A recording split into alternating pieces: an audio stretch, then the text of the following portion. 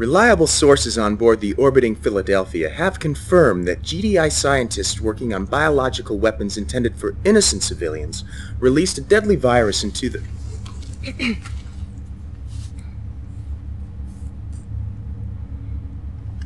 Well, this is a surprise. Please, continue. Head of GDI forces, General Solomon, is said to have become mentally unstable.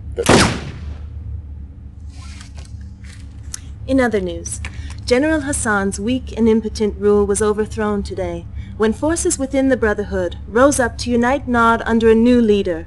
Anton Slavik, rescued from death by the spirit hand of Cain, has been vindicated of all crimes against the state.